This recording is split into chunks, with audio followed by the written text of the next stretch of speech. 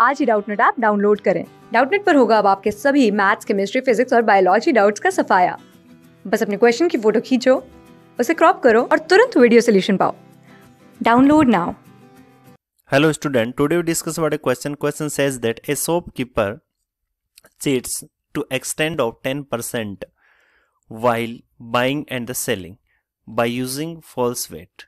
His total gain is A option is 0.2, B option 0.21, C option 0.22 and D option 0.23. Question में ये बोला गया है कि एक शॉपकीपर खरीदते और बेचते समय at the time of buying and at the time of selling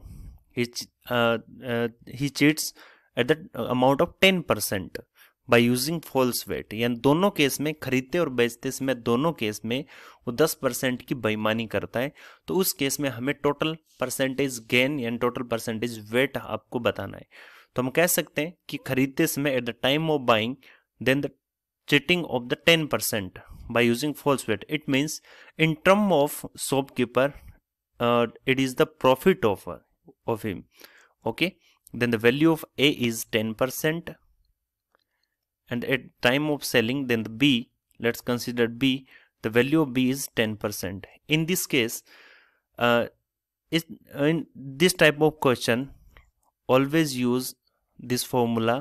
Then percentage profit is A plus B plus AB upon 100. Okay, ऐसा क्वेश्चन कभी भी अगर आपसे पूछा जाए तो उस केस में हम A plus B plus A B upon 100 ये फॉर्मूला यूज में करेंगे, क्योंकि यहाँ पर शॉपकीपर का जो प्रॉफिट जो होगा वो जो खरीदते टाइम जो प्रॉफिट होगा उस पर फिर वो प्रॉफिट 10% के लेगा। It means it is the successive increment या सक्सेसिव प्रॉफिट।